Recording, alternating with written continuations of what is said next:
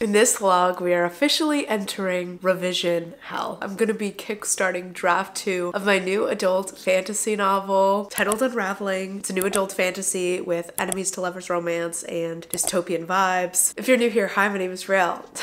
I'm a 25-year-old writer in Los Angeles, working on what is hopefully going to be my self-publishing debut novel, and entering into draft 2. This is my first time ever revising a full-length manuscript, so it's going to be quite a new experience for me. If you hear how congested I am, because I feel like it's very obvious in my voice, I am sick, or on the tail end of being sick, I hope, but still sick. Fun fact about me is my body is very sensitive to lack of sleep. I have never been one who does well with getting less than 8 hours a night, and I recently just took a trip to the East Coast. I went to New Jersey to visit my family, and then I went to Florida to visit my virtual bestie Amina. It was our first time meeting. It was very exciting, but I got on an East Coast schedule, and then I did a very bad job when I came back to the West Coast of making sure that I was like getting enough sleep and adhering to the East Coast hours a little bit, and so I got sick. So this is very normal, unfortunately, for me to get sick if that happens. So it's like fine. I pretty much hibernated yesterday, and now I'm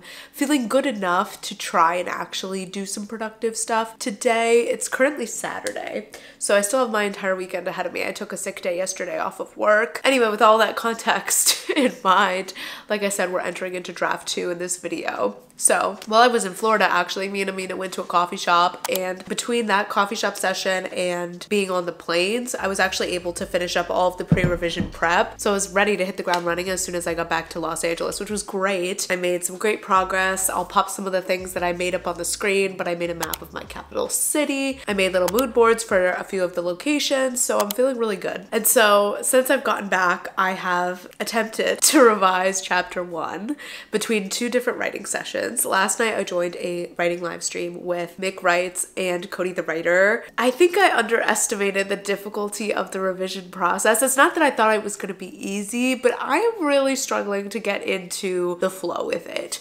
And I think it's because in part it feels like I'm trying to use the drafting part of my brain, because I'm coming up with new sentences, new chunks in the chapters, obviously. But then at the same time, I'm trying to think more analytically and be more of a perfectionist. I feel like my best writing during drafting happened when I was able to actually like kind of turn my brain off and get into flow. And I'm struggling to figure out how to get into flow with revising, because it's a much more analytical part of the process, it feels like, where I have to be more strategic and I can't just like let it all flow out and see what happens. So I'm struggling with that a little bit.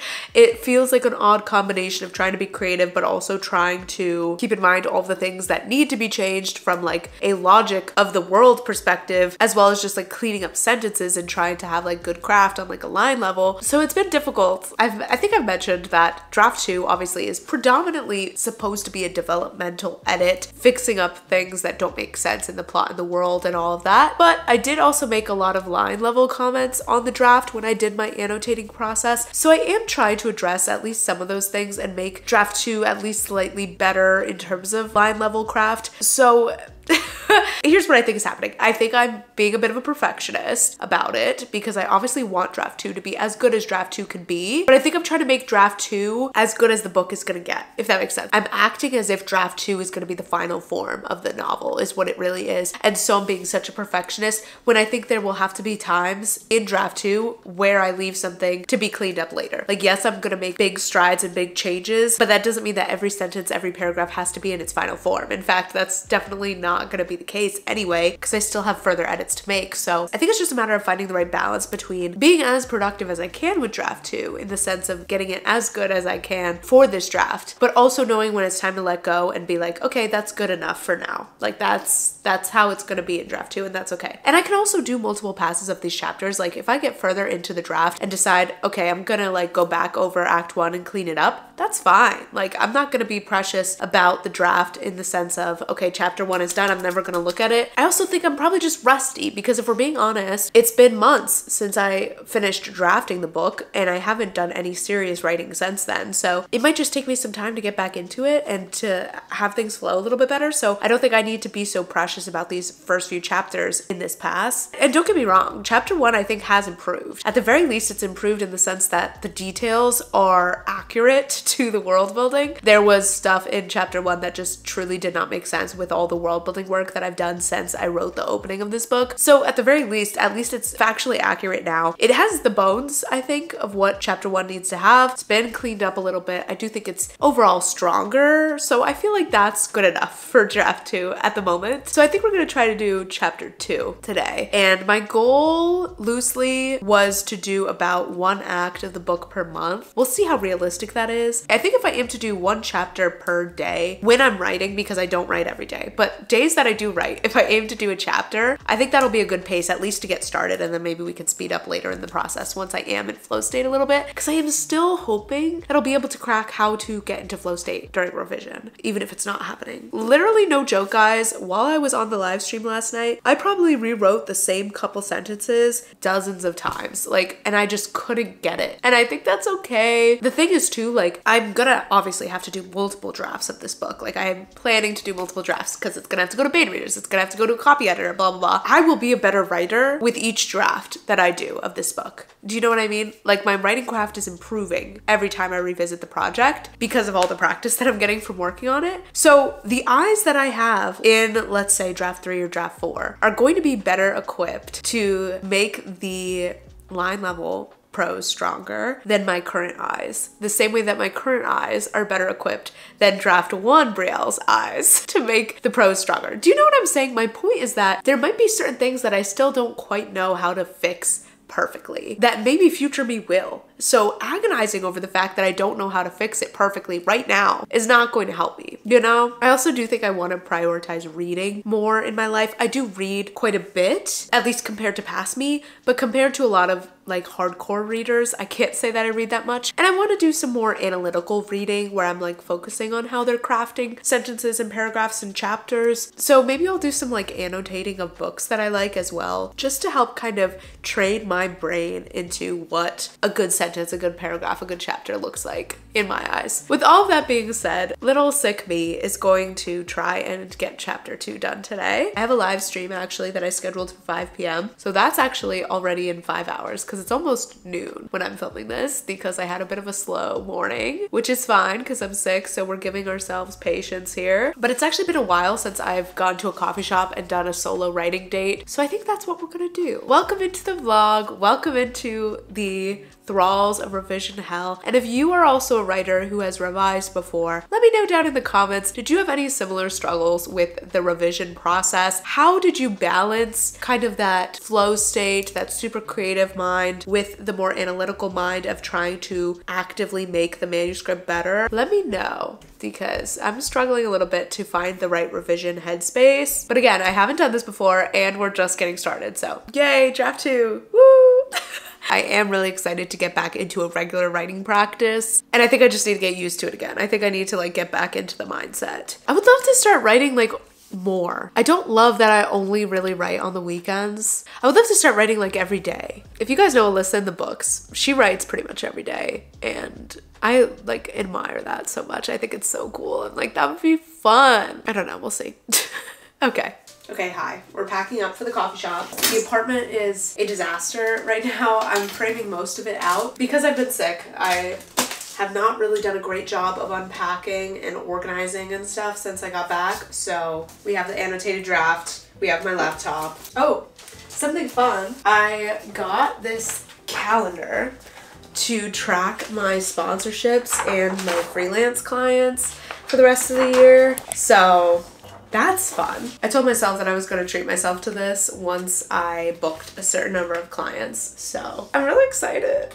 Basically, I'm going to be tracking everything that has definitive dates, aka sponsorships and freelance clients. And this is exciting because I haven't had for a long time things related to my own projects, my own channel that had specific deadlines or that involved other people who were collaborative in any way, because for a long time I was just like posting videos whenever I wanted. And it feels kind of nice now to have a little bit more of an obligation to other people or to like brands. It just makes me take myself a little bit more seriously with all of the writing and content creation stuff that I'm doing right now. So that's kind of fun. So this was a fun little treat.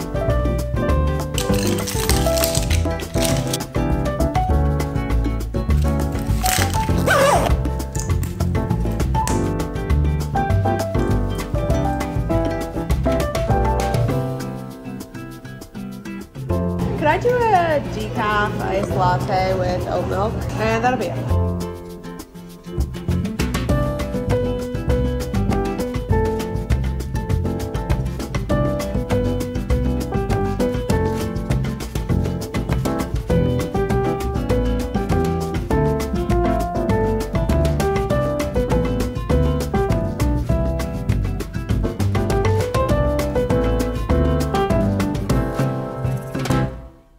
Okay guys, it finally happened. We made it into flow state. I just got off the live stream. It was great. Thank you if you came. The chat was incredible, very active and sweet. And if you guys want to catch the replay, it is on my channel now. Between the cafe earlier today and the live stream, I finished revising chapter 2, which is amazing. If I can keep moving at this pace of completing a chapter each day that I write, I'm gonna be really, really pleased. I'm actually gonna get out my notebook because we can fill in 2 circles since we've done chapter 1 and chapter 2. Guys, I'm literally giddy right now. So for context, the love interest comes to find her at her university, and then they go to a broom closet and they hash it out, and basically the plan for the journey is proposed. So this is a journey book if you didn't know. So this is where the journey gets like first proposed, and she thinks he's crazy because it's his idea. Draft 1 as a whole was a lot choppier than this book hopefully will be in its final iteration. So at the end of chapter 2, I had things cut off pretty much at the beginning of their conversation. Like we hear a little bit of them talking, but then things cut off pretty quickly, and then we resume chapter 3 substantially later in their conversation. So we're just missing on the page a lot of the dialogue that happens between these 2 characters. And I feel like the reader would just get frustrated by that. It's like, this is a big moment. It's the moment where the journey is proposed, and we don't even see that on the page when he actually suggests that they should do this. We jump right to the aftermath. Why? I feel like I was scared to like have that whole conversation play out, but that's like what's interesting about this part of the book. Like, why aren't we seeing all of that dialogue? We talked in previous vlogs how I just was not having enough dialogue in draft 1 period, so this was a great opportunity for me to really beef up chapter 2. Chapter 2 was also very short, as are a lot of the early chapters in this book. It was like 1,000 something words, and realistically, knowing this is a new adult fantasy, chapters should probably be a little bit longer, 2, 3K, maybe even 4K words on the longer end. So I was excited to have an opportunity to also beef up this chapter. It's now at 2,600 words because I basically finished out the scene in chapter 2, which means that chapter 3 is going to change substantially because chapter 3 started off with the ending of this scene, and that will no longer be the case. So chapter 3 is going to have to pretty much be gutted and restructured to accommodate this. Hopefully all of that made sense. I was trying to explain it as best as I could, but essentially I ended up adding 1,300 new words to the document today. That is an estimation based on the fact that I was obviously swapping out sentences here and there, but a substantial amount of new words was added, and some of it, guys, I'm obsessed with. Like, some of it I love, like actually love, and this little dose of giddy excitement is going to help me continue pushing through the process. Not something that I felt working on chapter 1, but I also can't expect it to always feel like this. However, this like little moment, this little sparkly moment of like, oh my god, I love pieces of this, is going to sustain me for a bit, I think. This is the most magical part of writing to me, when you have those moments where it's like, oh my god, yes, like yes. And is all of the chapter like that? No. Is this chapter perfect now? Absolutely not. But there are new golden moments that I did not have in draft 1, and that is a win to celebrate, because the hope is that as I continue revising, more of those moments will pop up, and maybe not the entire manuscript will feel like those golden moments, but that's okay, as long as there's enough of them where I'm starting to feel really proud of the story overall, you know? Anyway, my brain is feeling pretty much tapped out, but because I have all this motivation and excitement going on right now with how I'm feeling about the project, I want to continue working on something writing related. So I actually think I'm going to go ahead and work on a writing course. So I'm currently taking the How to Write a Novel course by Learning, and this course is really cool. I'm really excited to share it with you guys. Thank you so much to Learning for sponsoring this video. If you're currently or planning to draft a novel, this is a 101-day intensive course taught by Tom Bromley, who is an author and best-selling ghostwriter. So basically this course is a 3-month intensive that aims to improve your writing craft while you're drafting your novel. So the course includes daily actionable video lessons. So every single day you'll have a fresh video lesson to take. And of course, if you fall behind or anything, the library of previous video lessons is available to you as you continue through the rest of the course. They give you writing exercises, and the course is really designed to very seamlessly take you through the process of drafting a novel. So the lessons really correspond with where in your book project you'll be at throughout the 3-month process. What I think is one of the coolest things about this course is that there are weekly live masterclasses featuring guest authors where you could basically have live interaction with the instructor. There's also live feedback sessions, so you can get feedback on your work from the instructor and from other people in your cohort. If you are currently working on drafting a novel and you want some in-depth craft instruction as you're going through the process, as well as just some encouragement and some expert input on your WIP, I really recommend this course. You can get feedback on your novel idea as you're working through the drafting phase, get lots of great community support, and of course, learn a ton about writing craft along the way. So if you're interested in checking out this course, I will have a link in my description. So I'm gonna go ahead and pick out a lesson that I want to listen to while I eat dinner today. Okay, so there's a section of the course called Secret Sauce that I'm feeling really driven to. I think the first lesson that I'm going to start with is on movement. I feel like this will be very helpful because I feel like choreographing scenes and figuring out how characters are moving around each other, their body language, is something that's so tricky. How much needs to be on the page? How do I make it seamless and not feel too mechanical or like play-by-play-esque? Thank you again to Reedsy Learning for sponsoring this video. But today, the first of these key elements we're going to look at is movement. Life is movement, as Jo Moran says, and so if you're trying to capture life, human life, you're going to need to have movement. Is someone using my garden as I a backdrop? am, and it looks great. I've gotten many compliments on your Bulbasaur planner in the background. I love you. I love you too. Happy filming. Thanks. Hi, good morning. Happy Sunday. So I started editing this video last night and I was thinking about how I feel like this vlog is such a good reflection of the emotional roller coaster that working on a book can be. Because literally we started off the vlog with me being like, revision is so impossible. I don't know what I'm doing. I was like questioning the quality of my writing in the book and all of these things. And then when I worked on chapter 2, I was like, wow, like I struck gold. Like this is incredible. So let this be a reminder to you that it is normal to experience these fluxes of emotion throughout your writing. And I think this is just kind of what revision is probably going to look like for me, is oscillating back and forth between panic that my book sucks and excitement and confidence and those moments of magic. So as I said, when I like sort of recapped my drafting process, I knew that at some point I was going to struggle with the self-doubt, with questioning the quality of the book. And I just think that's what's happening for me a bit during revising. I was very lucky to not experience that during drafting, but during revising it's coming up a little bit. But that's okay, because then we're having these high moments where I'm feeling really confident in the project. So it's all part of the process, and I'm trying not to like take it too seriously or get too stressed about it, because at the end of the day, this is fun. I'm enjoying myself, and as people reminded me in my live stream last night, the book is never going to be perfect. I just gotta release that idea right now because I can obviously only make it as good as I am capable of making it, and that's that, you know? So I asked you guys for some questions actually in my community tab, and I said that I would answer them throughout the revision vlogs. So we're going to answer a few of those now. I got a lot more questions than I was expecting, so I'm thinking I'm just going to space these out throughout future vlogs, answer a couple questions per video. If you have any additional questions that you want to leave for future videos, leave them down in the comments and I'll get to them slowly but surely. First one is, what does your perfect writing editing day look like? If you had to pick a completely different genre to write your next WIP, what would you pick? Perfect editing or writing day honestly probably looks like waking up early, which is still difficult, but like if I'm really talking about an idealized version of my perfect writing day, waking up early, going to a coffee shop first thing, getting a cute little breakfast and coffee, editing for a few hours, writing for a few hours, coming home, maybe doing some like answering some emails, doing some more like YouTube stuff, having lunch, and then going maybe to like the park in the afternoon, doing a park writing session, and then maybe after dinner ordering boba and doing a nighttime writing session with a friend. That to me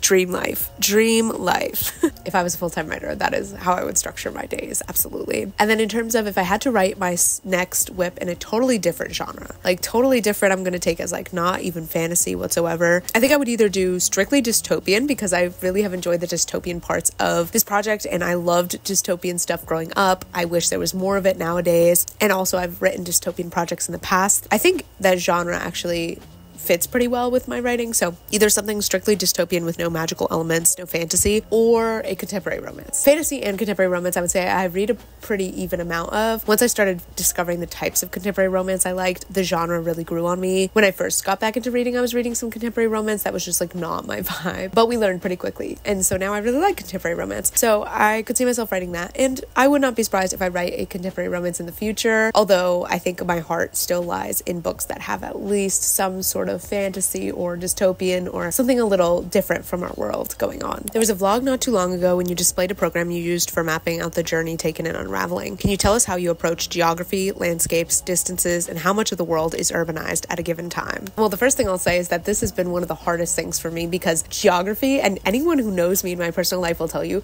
geography, sense of distance, sense of time, all of that does not come to me naturally. I have a terrible sense of direction. Understanding landscapes and stuff is just not something that came to me naturally. So it was something that I was nervous about with this project. In terms of what you saw for me calculating distances, I was really just using Google Maps to calculate walking and train distances between different cities in America, that I was then basically overlaying those distances and those cities with my world map, which I created in Incarnate. So basically I was using a combination between Google Maps and Incarnate, where I had created my fantasy map to basically do like a bit of a transitive property situation and like use American cities to gauge distances between my fantasy cities, which worked great. I strongly recommend this because it really helped me get a sense of how big my continent had to be, how long it would realistically take them to get from point A to point B based on how far apart I was imagining the cities. It was very, very good and really made the process less overwhelming as someone who could not really conceptualize or naturally visualize how long these things would take. I really needed to take a look at it in like a more physical form. Also, my camera battery's flashing, so that's concerning. So I really liked that method. As far as like geography and landscaping goes, I've honestly been consulting a lot of my friends to kind of serve as sounding boards for what sounds realistic geographically. That has been a huge resource for me, because I just know that compared to other people, I don't have a great sense of those things. And I guess that kind of is a tip. Leverage the resources in your real life, you know? Like, I've asked friends about camping and like the logistics of how to start a fire. I've asked friends, is it realistic for there to be a rainforest next to this type of landscape? And they were like, no, Brielle, it's absolutely not. You should probably not make it a rainforest. But that was really helpful to me. And of course you could try to like Google search some of these things if you don't have friends around you to ask these questions, but take advantage of the fact that people in your life likely have different expertise and try to use their experiences, their knowledge to help you kind of vet what is and isn't realistic for your world, because at the end of the day, they probably also have a good idea of what a reader would and would not believe, because they are a potential reader. Yeah, there is some landscape stuff that I definitely am going to have to adjust in draft 2, because I realized when I was doing all of my work after draft 1 that there was some unrealistic landscapes going on in the first draft, which it be like that sometimes, and that's okay. Do you have those impulses to want to start the whole novel from scratch? Last year it was difficult for me to advance in the process because I wanted to rewrite everything. And another question, do you have any system for this draft? Okay, thank God I have not had that impulse. I did have like a fleeting moment when I was working on chapter 1 of like, wow, this whole revising mindset is kind of hard. Like, would it be easier if I tried to rewrite this chapter from scratch? But then I was like, no, it simply would not, because I already wrestled with what's in this chapter so much. Why would I scrap that if I don't have to? And I think it totally depends, right? Because sometimes maybe if you do a zero draft and it's super messy and there's so much you want to change about what happens in the book, sometimes maybe you do need a rewrite. But I would say if you like pieces, if there are bits and chunks of chapters that you enjoy, that you think are well written, if there's scenes that you think are pretty good as they are, there's no need to rewrite the whole book. Don't make it harder for yourself. I feel like sometimes rewriting can maybe be a self-sabotage and a perfectionism one thing of like, you won't let yourself get further in the process because you're just like insecure about how it's coming out and all of that. And I would say just like, try to be real with yourself. Do you want to rewrite because you genuinely think the book will be better for it and you're not happy with anything you have so far? Or do you want to rewrite because you're insecure about how the draft is now and you're worried you're not going to be able to revise effectively? I would say trust the revision process, trust yourself to be able to work with what you have and make it better, and know that you might not need to rewrite. That being said, every chapter is going to be different. There are chapters that I know will basically need a heavy-handed edit closer to a rewrite. There's new material that I have to write from scratch, but then there are chapters that I'm pretty happy with, and yes, they need a polish, but they're decent as they are. So I think it varies from chapter to chapter. So just because maybe there's some portions of the book that you're not confident with doesn't mean you need to rewrite the whole thing. There might be pieces that are really good as well. And I think it comes back to our earlier conversations about perfectionism and knowing that your book might never be perfect. It certainly doesn't have to be perfect on draft 2, but you got to keep pushing through the steps of the process anyway. Otherwise, it'll never be better. Better is better than perfect. Good is better than perfect, whatever that phrase is. The second question was, do I have a system for this draft? Yes, I feel like I talked about that a lot in my pre-revision sort of vlogs, but basically what I did, I annotated the entire draft. I made notes of all the changes I wanted to make, both in the annotations and in the margins of like my Scrivener document. So I had all of those notes already set for things I wanted to change. And now I'm taking a pretty chronological approach, at least so far. I'm going chapter by chapter, aiming to do 1 act per month, and basically consulting my notes, everything I want to change within that chapter, and just taking it chronologically, filling in a little circle every time I accomplish a chapter. I think for me, working chronologically works better in general, just because I like having the context of where I'm at in the story and knowing where the relationships and stuff are. I feel like if I jumped ahead, I could risk just not having that natural relationship and arc progression as much. So I'm still taking things chronologically and just trying to do 1 chapter at a time so I don't get overwhelmed. I know some people do a revision checklist of all the changes they want to make. For me, there's way too many small changes for that to make sense for my process. So I'm looking at it more on a chapter by chapter level. And I think we're going to wrap up this vlog here. I'm going to probably start filming another vlog soon, but it's been a while since I got a video out to you guys, so I want to get this all edited and uploaded. But we'll be continuing with the revision vlogs, and I'll keep taking you guys along for the rest of the revising process. If you made it all the way to the end of this video, comment down below a flower emoji. And if you want to check out Reedsy's How to Write a Novel course, I will have that link down in the description. Thank you guys so much for being here, for all your support, and I will see you soon with another video. Bye!